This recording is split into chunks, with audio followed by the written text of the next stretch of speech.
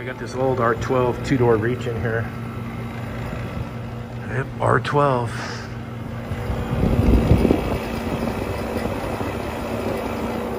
And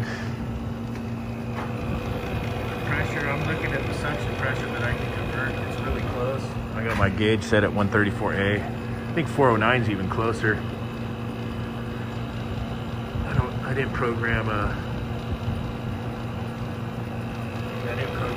virtual into my gauges.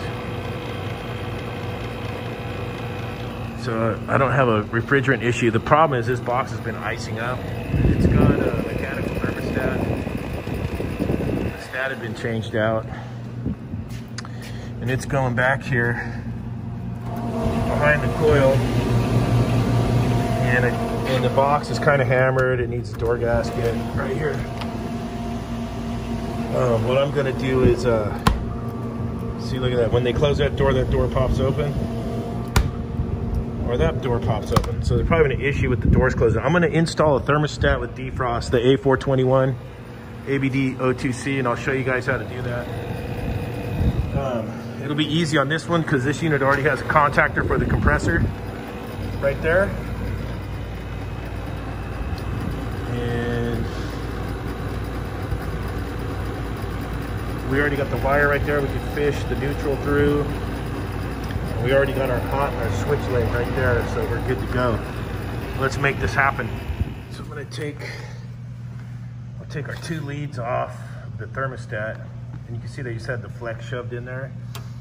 And we'll pull that flex out, and then we'll get the probe out of the box.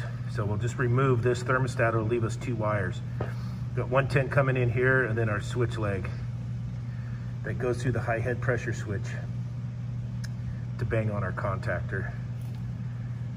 So let's pull those out. Probe, we got it free. It was behind the coil in the return area. That's where we'll put the next probe also. He's gonna kind of pluck out the silicone from the hole so we can get our probe out of there. Pull her back through. So then we can install our new thermostat.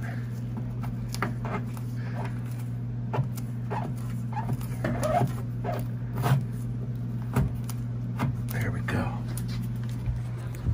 Here's our new thermostat. So we're gonna be off the 120 volts in a neutral to fire off the stat, and then the switch leg's gonna be over here. So we already know we got a hot coming in and a switch leg.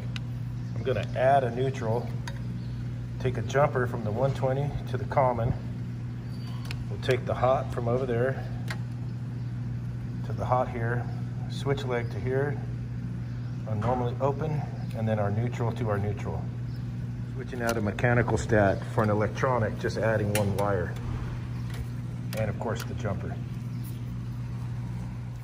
All right, so there's the neutral I ran. There's my jumper. This was my hot. This is my switch leg. So now we got 110 to fire off the stat, and we still have our switch leg over here, our line common, and our line normally open. And we're gonna push this back up in here like it was. I put a little pop-in bushing in there. We'll get that in there just like that. And then we can secure everything up. That's how the wiring's gonna look. About a 19-degree evaporator, which is about good. And then this is what it looks like when it's all done. And with this A421ABD-02, it has a defrost built in. So I set them for every 6 hours, 30-minute defrost. And it looks like we're trying to get to about between 5 and 6 Celsius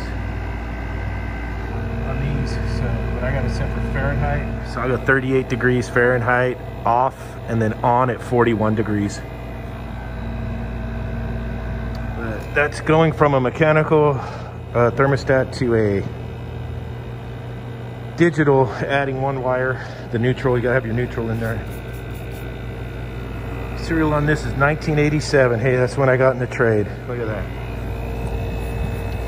Get out of the way. 87C. Still running. Old R12er. Okay, if you want to find out more on these thermostats right here, I do have a video that goes over the programming of it. If you come up to one and you have your QR reader on your phone, or your phone does QR reading, it's right here on the stat. It'll take you to the whole handbook to get you through the thermostat. That's a nice feature on there. It's right on the front cover there. All right, like, subscribe. We'll catch you on the next one.